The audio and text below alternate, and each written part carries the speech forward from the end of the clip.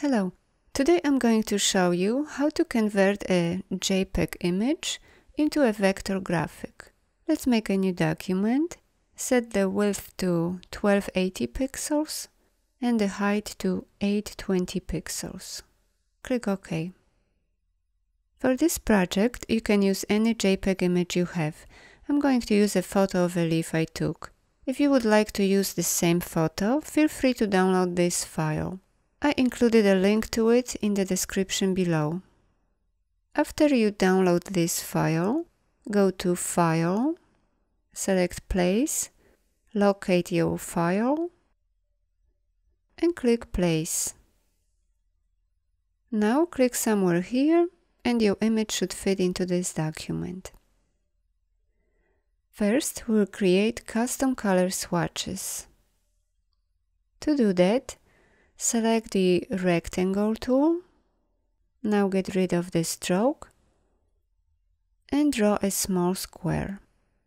Next, select the eyedropper tool or press the letter I on your keyboard and we'll get our first color sample. Now let's duplicate this square and get another sample. And let's get a few more samples.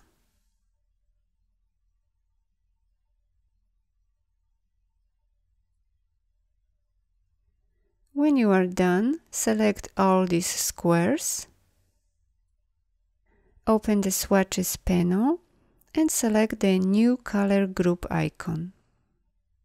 Name it whatever you like and click OK. Now you should see your custom swatches in the swatches panel. Let's delete these squares, we won't need them anymore. Next we'll trace the outline of our leaf. First, let's lock this layer and create a new layer. Now let's get rid of the fill and change the stroke to bright blue. Let's zoom in on our leaf and we'll start tracing the outlines. Select the pen tool and we'll start from this point.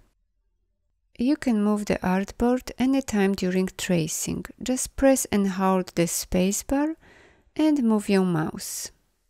Let's start here. Click, click and drag,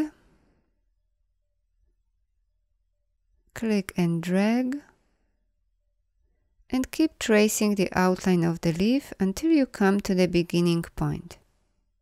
I'm going to speed up this video, but you can take as much time as you need. You should be familiar with using the pen tool. If you would like to learn more about it, please check out my other videos.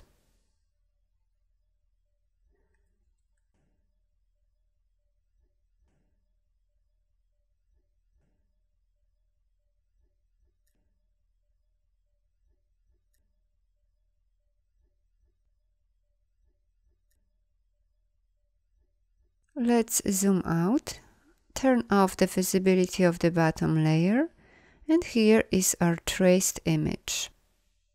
Next we will add a gradient to it.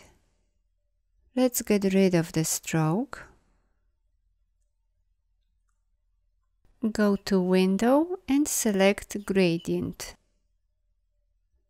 Next open the Swatches panel and we will use our custom swatches to create our gradient. Just click on the color swatch, hold, and drag it to the gradient slider.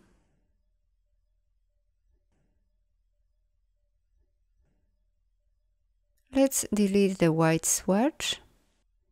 Now change the type to radial.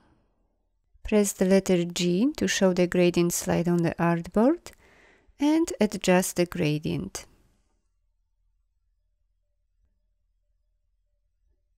Now turn on the visibility of layer 1, turn off the visibility of layer 2, and let's make a new layer. Next we will add veins to our leaf. To do that, we will create a custom brush.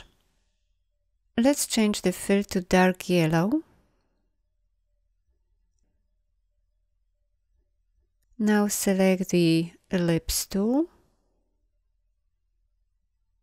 and draw a long and narrow ellipse. Next, open the brushes panel and drag it here to make a new brush. Select the art brush, click OK, OK again. Now click on the new brush to select it, close the window and delete this brush. Next, press the letter B for the brush tool and start painting veins.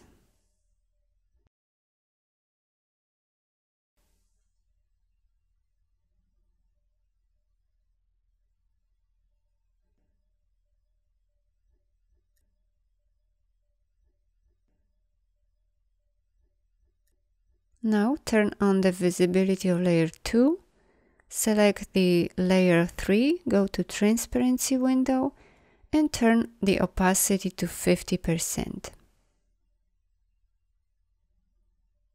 Thanks for watching, bye bye.